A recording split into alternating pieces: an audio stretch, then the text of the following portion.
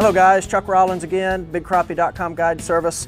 You remember me from last time talking to you about the 9-inch flex. Now I want to talk to you a little bit about the 9-inch tapered flex. This blade, I was introduced to this blade about maybe 3 or 4 months ago. And you'll notice it's got a much thinner blade, it's tapered on the end, it's got a little more flex. And for these crappie like this is perfect. So when you guys are ready, I'm going to show you guys how to clean these fish and be efficient with this kind of blade. All right, so what we're going to do is I'm going to start right behind this fin on this fish, and we're just going to make one cut. You'll see I just made one slice, and that one slice went all the way down to his spine. Once I get to his spine, I'm going to take the rear of the knife here and I'm going to turn it, and I'm going to make it go right down the spine, and I'll follow with it here. So, and then I'm just going to push. You'll notice that I'm either pulling or I'm pushing the entire time.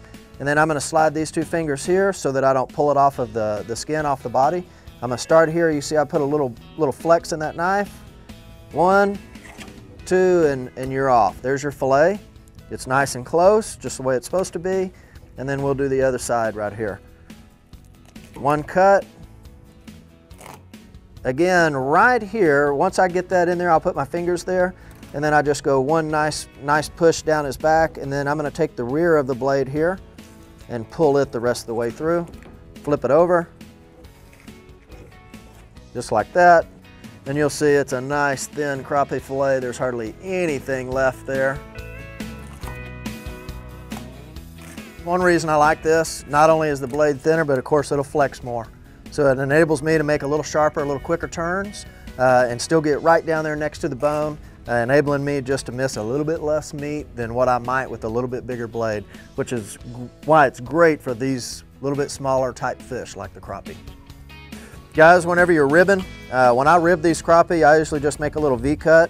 You'll notice that my cut that I make on this front edge is actually a curved cut. So if you'll flex the blade a little bit, you can make a nice curved cut whenever you pull it.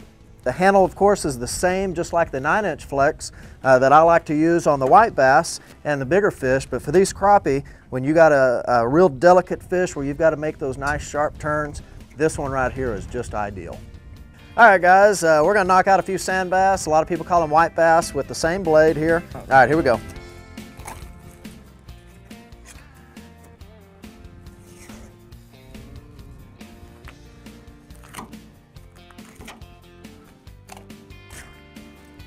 On these Bubba blades, you're going to notice this handle, the way it fits in your hand good, like so. It's got the nice thumb piece. It's got the little trigger right here. So when your hands are wet, like mine are most of the time when I'm cleaning fish, you don't have to worry about that blade sliding out of your hand, and it's just a lot safer blade. One cut and you're through, guys, kind of like butter. When you get a new Bubba blade, you're going to find that it's going to come super sharp. When Bubba Blade handed me this blade this morning for us to use, it was so sharp it would shave the hair right off my arm. Guys, the reason I think this is the perfect blade for these smaller fish like your panfish, your white bass, your crappie, even your bluegill, your yellow bass, is that it's got a lot of flex.